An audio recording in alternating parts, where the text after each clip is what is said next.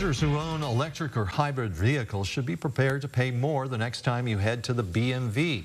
INDOT says yearly registration fees for EVs and hybrids are going up to help offset gas tax dollars going down. Yes, Hannah Adamson reports local road projects will most likely benefit from the change, but the same cannot be said for state road projects.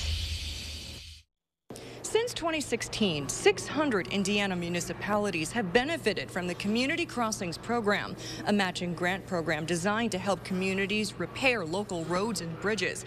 However, some lawmakers say because of how that program is funded, that could spell trouble for INDOT's budget down the line.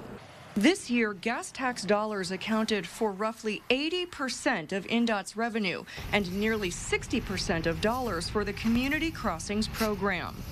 However, with an anticipated decrease in gasoline consumption nationwide starting in 2025, Indiana lawmakers are pushing to reform the road funding formula. We see a 4 to 5% decrease. We'll see a 4 to 5% decrease in that Community Crossings Fund, along with our INDOT funding, too. We are almost 100% reliant on gasoline use tax and sales taxes, and that is not sustainable. In anticipation of fewer gas tax dollars, yearly registration fees for electric vehicles will increase from $150 to $221.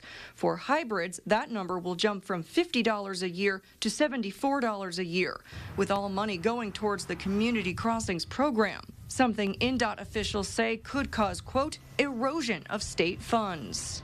We're realizing that, adjustments will likely be needed. Now, what those are, to be determined. We need to balance the priority between the Community Crossings program and the other accounts that fund local and state infrastructure needs. Now, at an earlier legislative committee hearing this year, INDOT officials said the department could face up to $1 billion shortfall by 2040 if nothing changes. Now, that same legislative committee on Wednesday did not produce any recommendations. However, they said they will continue the conversation, hoping to draft recommendations by the next budget session.